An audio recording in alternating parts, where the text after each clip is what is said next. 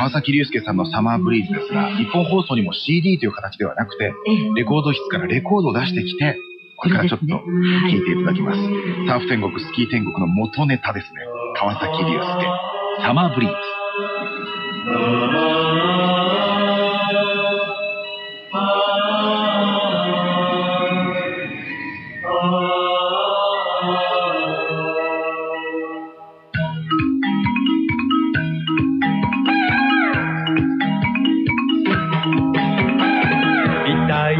冷えたビール一息に飲み干したら輝く午後のめまいよ独り占めなのさ会ったばかりのあなたを心で剥いでしまおう僕はパラソルの下で風を聞きながらパイプラインが生まれてくれ渚を撫でてゆく出会いや別れに似ている夕凪来るまで数えたいアルミ缶握りつぶしまだ少し照れてるけど夏が助けてくれるよ愛の告白は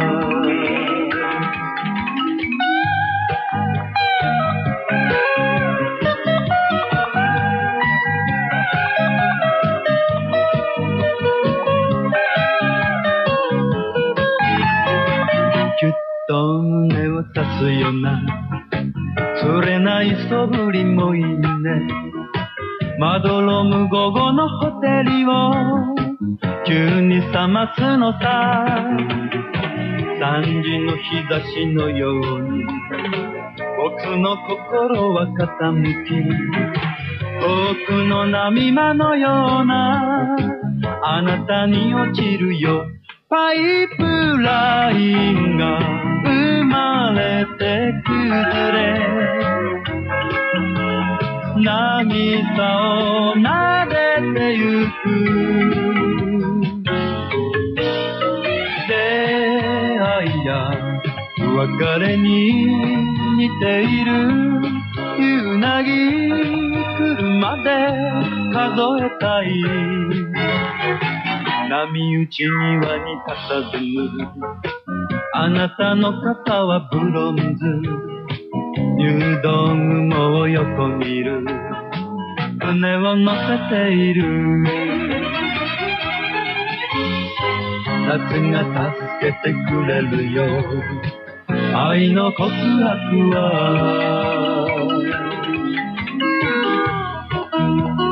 川崎隆介さんのサマーブリーズを聴いていただきました。この黄金歌謡伝説の収録をしている時に正隆さんからこの存在を聞いて、我々収録中に大至急レコード室に行って収録後松任谷正隆さんと一緒に聞いたんですよこれを。これですよって言って、はい。すごいなんかね不思議な空間でしたね。このサーフ天国スキー天国のアレンジをした正隆さんが我々と一緒に初めてこの曲を聴くっていうあこういう感じだったのかうんとか言いながらね